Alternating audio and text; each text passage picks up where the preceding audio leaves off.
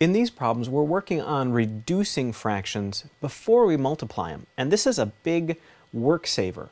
Whenever you can reduce a fraction before you multiply it, it's going to be a lot less work. I mean, we could multiply 3 times 4 and have 12, and then 4 times 5 and have 12 over 20, and then we have to reduce it down from there. But when two fractions are multiplied with each other, you can cancel. If there's something the same on the top as on the bottom, like we have a 4 up here and a 4 up here, boom, boom, they cancel. Now what you're left with is a 3 on top and a 5 on the bottom, and we just write that as 3/5. So we didn't really have to do any multiplying in that one at all to get the right answer. All we had to do was cancel.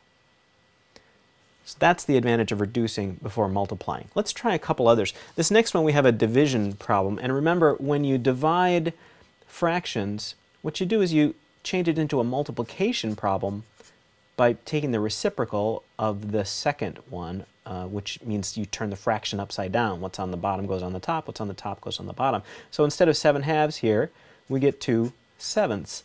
And now, you probably have jumped ahead and seen this already. I've got a 7 on top and a 7 on the bottom. Boom, they cancel. I have a 2 on the top, a 5 on the bottom. My answer is 2/5. All right, let's try one more. Now this looks a little bit harder. We've got mixed numbers here.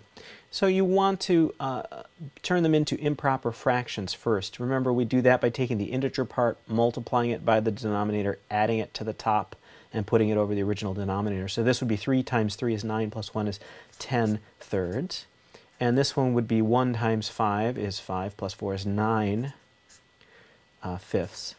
Now, it might seem to you that we don't have anything we can cancel, but we do. I'm going to write the 10 in a prime factorization. 10 is 2 times 5. So this is 2 times 5. And then I'm going to write the 9 here as 3 times 3. Now we have things we can cancel.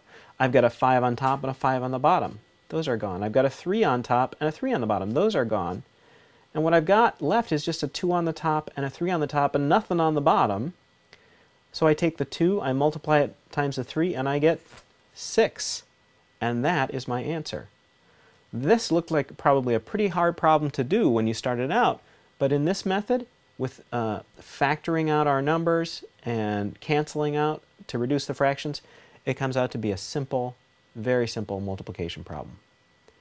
So that's a little bit of work with reducing fractions before multiplying. My name is Larry. I'm a teacher at EdVision's Off Campus. It's an online project-based school in Minnesota. If you're interested, you can check us out on the web at lovethischool.org. Thanks.